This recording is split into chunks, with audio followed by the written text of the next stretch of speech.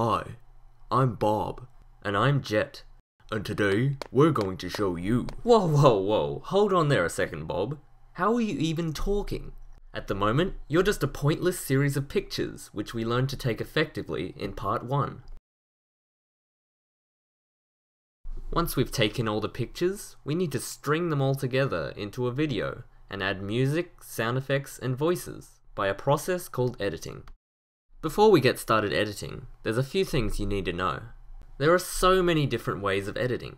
You can use a pro editing system, a standard editing system, or even your phone or tablet.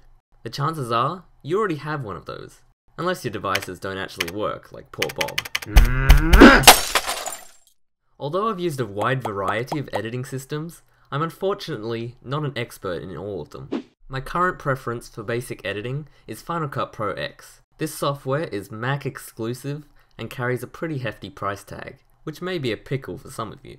But you don't need anything like this to start out brick filming. You can use whatever you currently have at your disposal. You may be wondering, well, how do I use this part of the computer that's not the internet?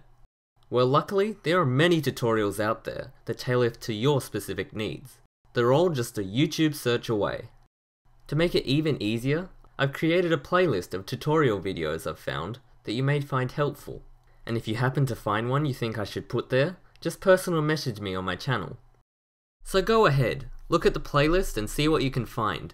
I've already made one myself for Final Cut Pro X. They should all include how to add voices, music, sound effects, and how to change the speed of the animation. Thanks for watching, and hopefully there'll be more brick filming tutorials coming soon. You also may be wondering where I get all my music and sound effects from. All those links and more will be in the description.